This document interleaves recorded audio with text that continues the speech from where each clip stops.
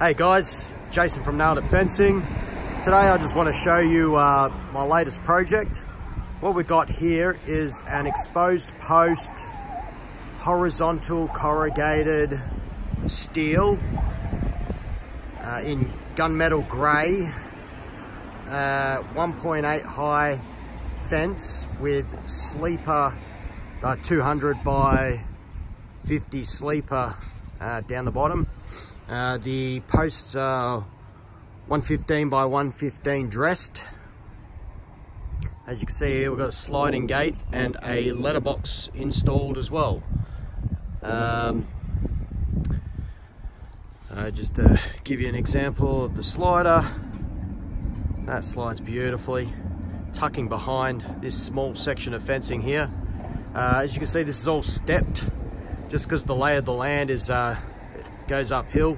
There's about a 50 mil step, I think it was, per step. So, you know, you got 50, 100, about 150 mil difference. So, you know, we just combat that by